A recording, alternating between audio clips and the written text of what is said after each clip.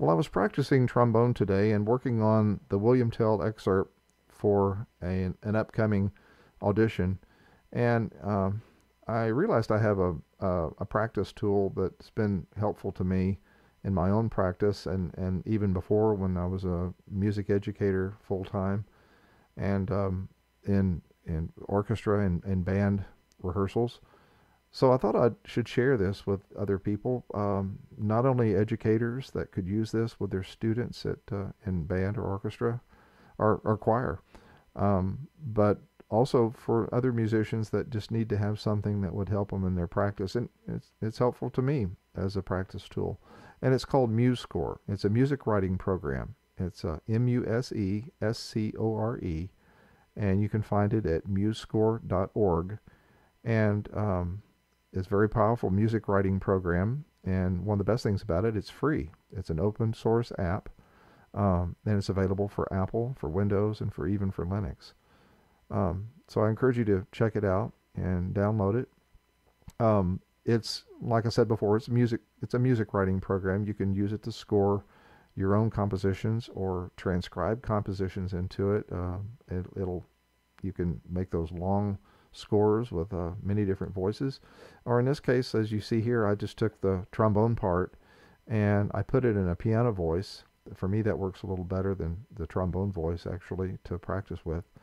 And I just put the excerpt in just the way it is from the printed sheet music that I have, and I added in 4 measures at the beginning, which you'll see in a minute why I did that, because I'm going to use it to play back. I'm going to use it as a playback device, and the fact that we can turn on a metronome up here to go along with it. There's the metronome button. It'll give us a click track to practice with. There's You can control the tempo by inputting the tempo within the piece of music. You can put those different tempo markings anywhere in the music as it changes if necessary. In this case, it's all at half note equals 108 and cut time. And then this little panel over here, which you can find by going to the View menu and then the Play panel. Click Play panel. You can find that over here, and it's a global change. You can change it. It normally, the first time you click on it, would probably be at 100% for the tempo that you selected. But you can move that to whatever speed you want, so that if you want to practice at a slow tempo, the whole piece, that'd be great. So here's an example of how that would work. I've got the metronome on, and if we just started, I have those 4 measures to help me get set to start playing along with it. Click play. Oh, actually it started. I need to rewind it. There we go. Now.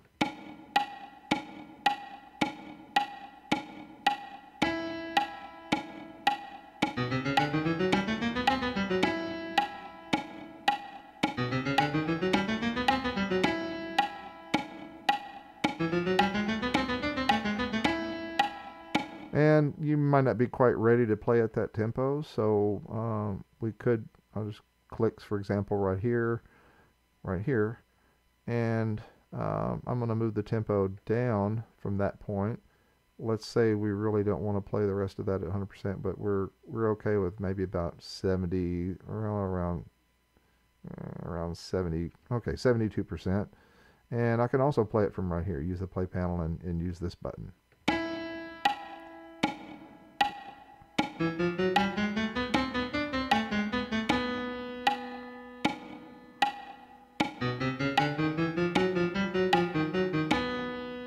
So that would work. You could continue to play the rest of the piece, and you could just go back and do that as many times as you'd like.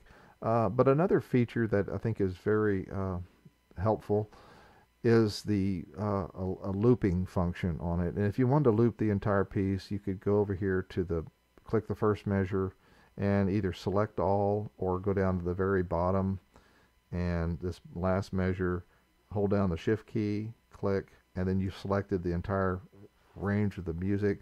Then you can go up and find this little button here, which is the looping function. Click that, and as you can see, it puts these markers on here to show where it's going to loop. And then you could just play from the beginning of that. I'm going to move it up a little faster so that we can get past a little of that, maybe even quicker than 100%.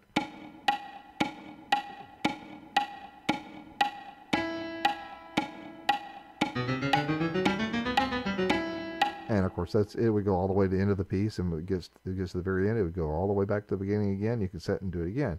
However, that may not be the most effective practice method. So fortunately, there are some alternatives using the same looping function and selecting measures.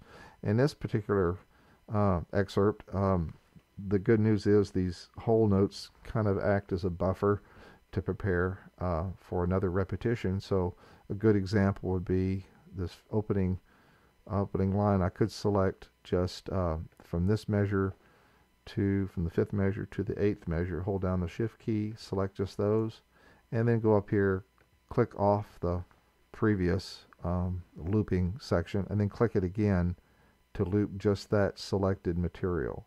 So now when we practice it, probably not at 107% to start off with, but maybe more like somewhere like say 83%.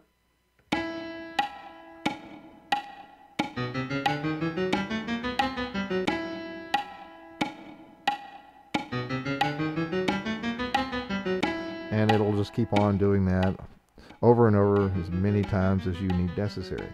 So with the proper setup, with either headphones or speakers and amplification, something loud enough that you can hear yourself and hear the music, hear the playback, and to play along with it, it really could be a good practice partner and a way to motivate you, keep you moving along, help you with those repetitions.